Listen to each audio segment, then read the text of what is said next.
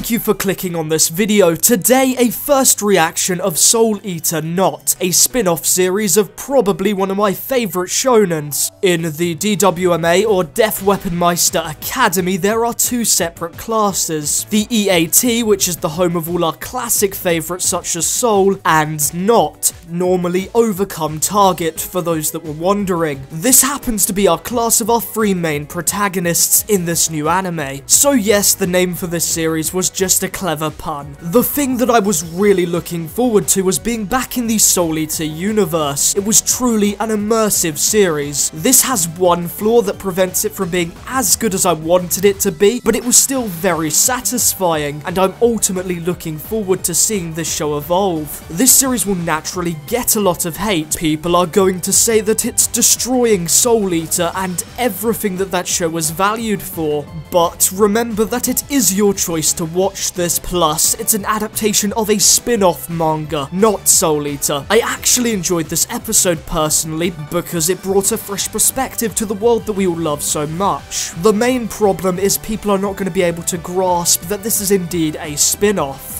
For the characters, which really was the whole focus point of the episode, we have a fair amount of small cameos from our favourites. Sid made an appearance, and that was weird, seeing him in non-zombie form. We also got a bit of Black Star in there. I actually loved all of the meisters and weapons from Soul Eater, so it's going to be nice to see them pop up every now and then. Out of the new characters, at this time, I am mainly interested in our protagonist, just because she's, I guess, cute, but understandably confused and timid, and it just blends together to make something that was pretty well rounded. Cliche? Yeah, a bit, but I do like her. The other girls kind of felt typical. You know, we have the dumbass who does actually pull some good jokes, although the comedy did get slightly corny at times. We also have a snobby bitch, but I'll probably grow to love them over time because that's just how I get attached to characters. Now, their animated design is really what I'm least happy about, and here's why. The new characters fit perfectly, seriously, they do,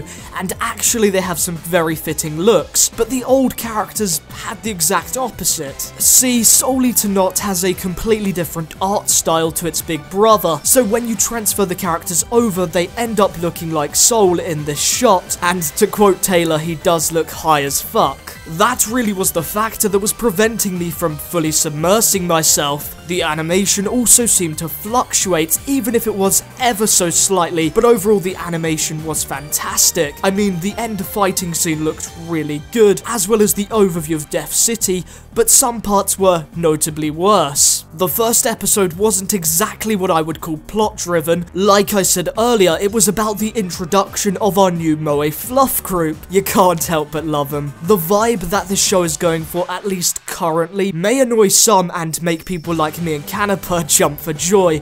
Shout out to Callum, aka the Caniper Effect, go check that guy out. I know one thing, I personally liked the fact that the action is going to play a bigger role in this than I thought, and from the opening we are also presented with what looks to be a new antagonist. All of that taken into account, will I watch episode 2? Hell yes. Why, you ask? I love Soul Eater. This provides a different viewing angle for us to observe the world, and its awesome nature. For me, it's going to be interesting to watch this show develop. I mean, will it pull a Madoka, take a dark turn, and blow everyone's mind? The action is really gonna pick up, but ultimately nobody knows, and that, other than the fact that I'm a die-hard fanboy, is why I will be watching this through. Plus, the thought of seeing Death again gives me a raging fan boner.